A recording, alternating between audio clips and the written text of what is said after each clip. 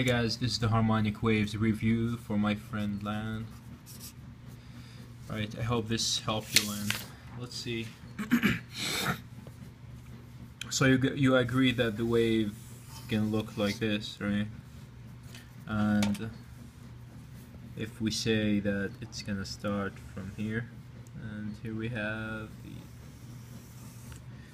the x-axis, okay? Alright, so the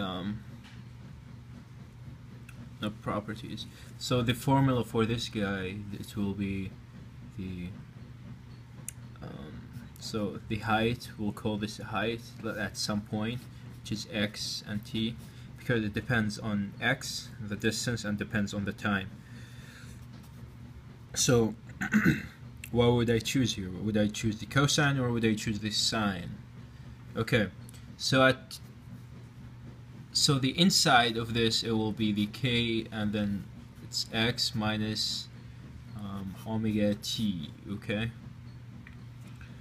And I chose the minus because it's going this way. If it's going backward, then this is gonna be plus, okay? So it's going in the positive direction.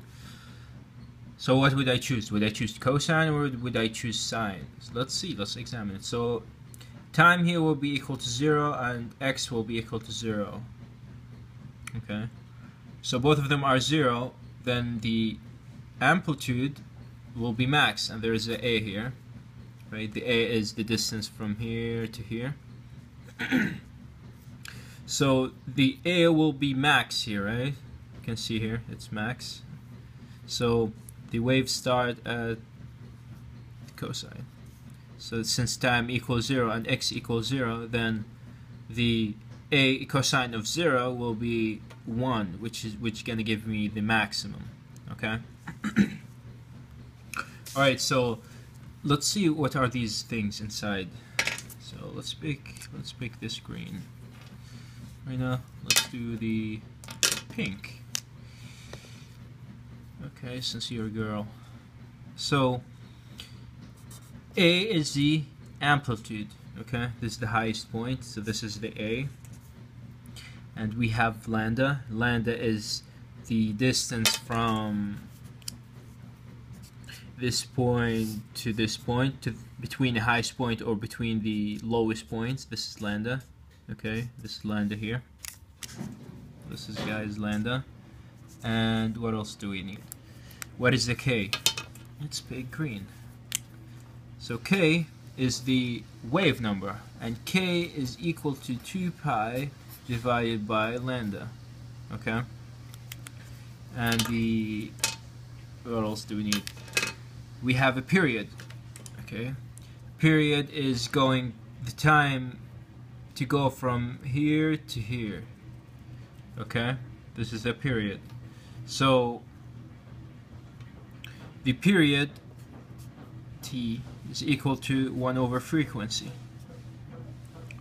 Okay,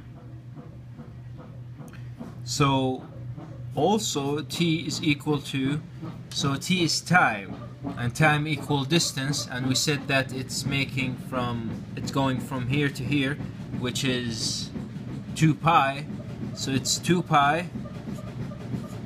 Mama, سكري هاي سكري الغسالة شوي. That's just the washing, the whatever. Anyway, sorry guys. So it's t equal 2 pi divided by the omega. So what is omega? Omega is going to be equal to 2 pi over t. It's just playing with this algebra. Okay? And you can remember this by remembering the units for the omega, the angular velocity, which is rad per second. Okay, and the pi is radian, and the time is in second. Okay, and what else do you want to say? The k number, we got it. Yeah, there's another thing, which is the v, which is the velocity of this wave, and the velocity is equal to lambda times frequency. Okay, and you can also remember this, the V has a unit of meter per second, right? Meter divided by second. And the lambda is just a measurement for length, right? Because we said it's from here to here, the lambda, right? So the lambda is meter, and the frequency is second to the power minus 1, which is meter divided by second. That's how you remember it. Okay? What else do you want to say? So let me give you another example of another wave.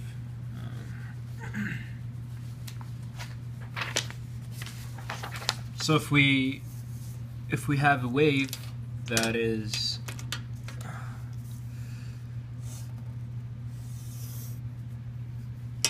so the wave would start from here. What would your guess be?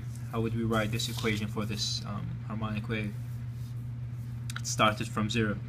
Okay, so the same thing. So h x time will be equal to a, the amplitude, times it started from 0, right? Okay, so we want an angle that makes the first amplitude equal to 0. So the it will be signed because omega, no wait, it's kx minus omega t. So now at time and x equals 0, this will be 0, right? The inside, then sine of 0 will give us the whole thing going to 0, right? So the h will be equal to 0. Cool. I don't know what else should I say, but good luck. Smiley face. Bye.